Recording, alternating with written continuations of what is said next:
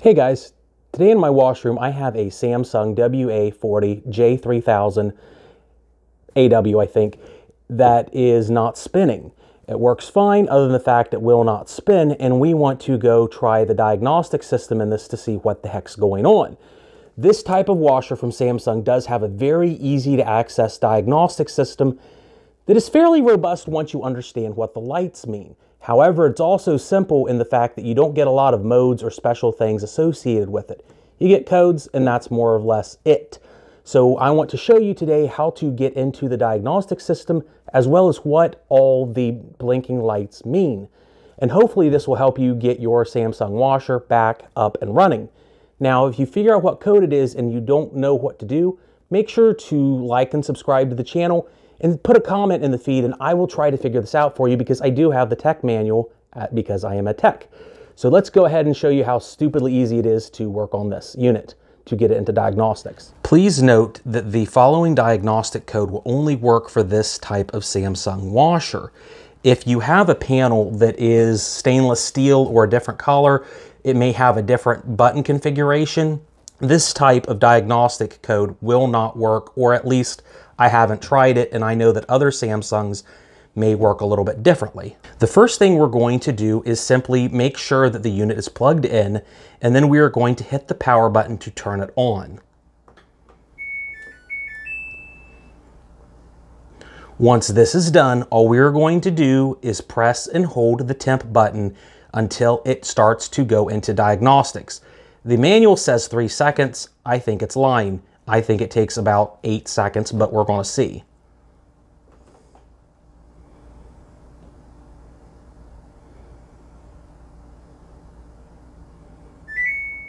And there we go. We have entered its diagnostic system. This will show you the multiple combination of codes.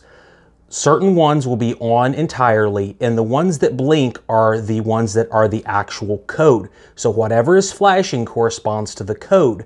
If they're on, it may not mean anything at all.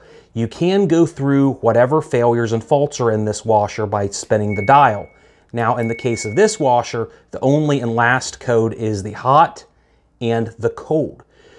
I have the tech manual with me, so what we are going to do is go through every possible code this machine has and what it could mean according to Samsung. So hopefully this list will help you out to get your Samsung washer, this one has a belt underneath, back up and running, and also some information about what we found out about this one, because we did actually fix it.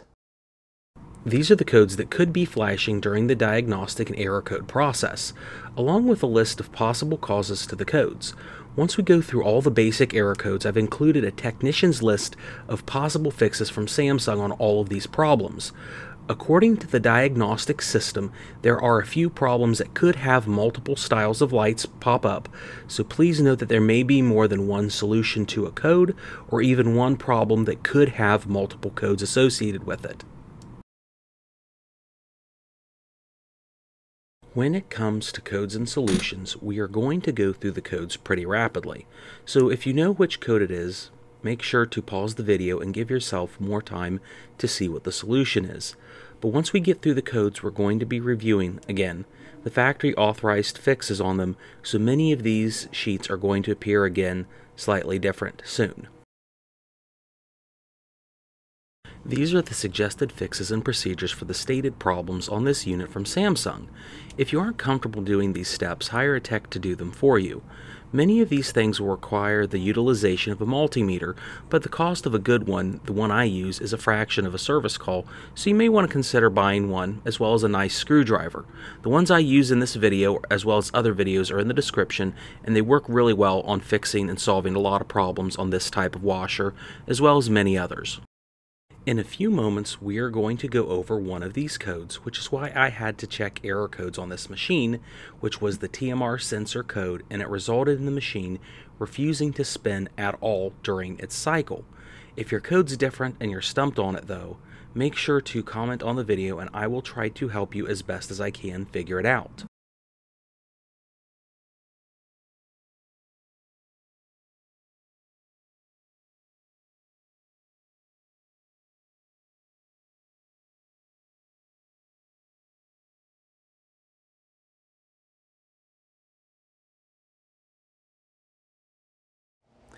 Thanks so much for watching all of the diagnostics and troubleshooting problems with this type of Samsung washer so far.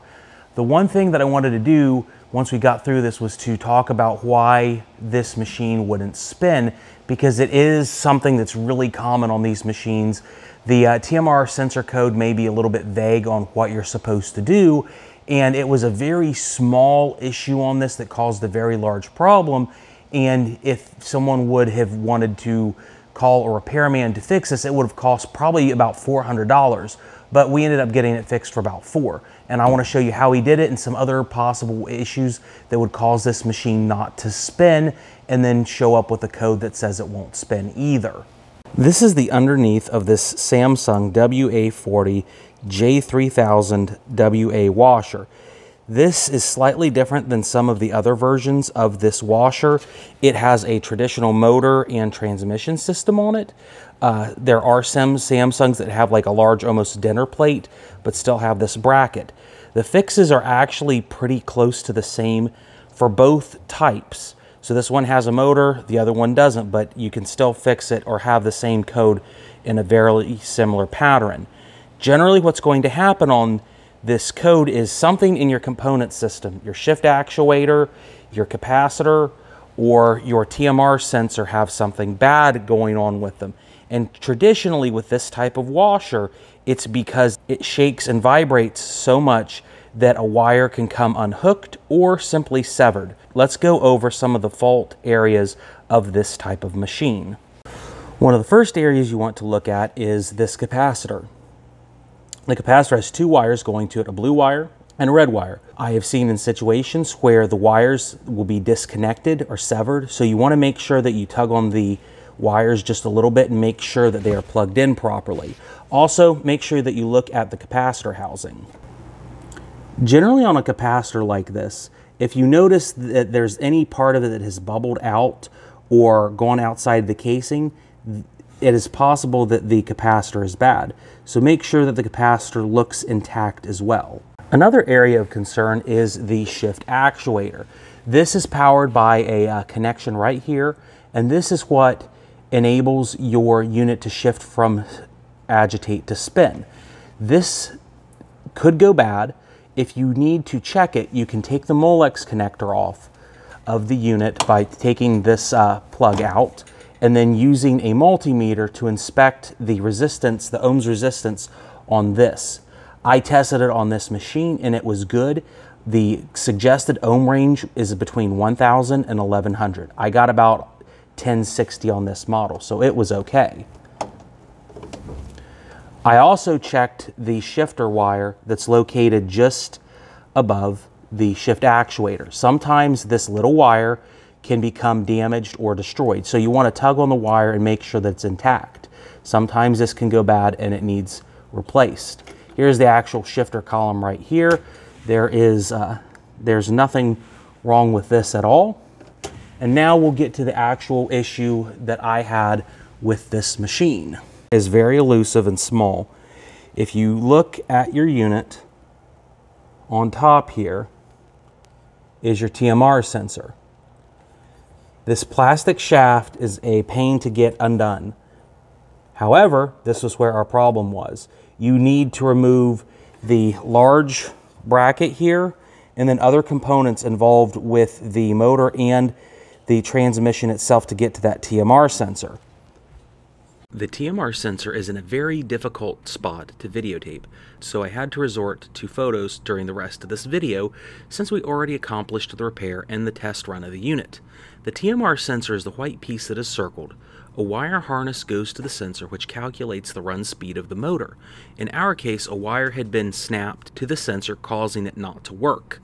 We had to remove all the components on the motor assembly that I mentioned earlier, take the plastic piece off via 2 screws, then solder the wires back onto the sensor.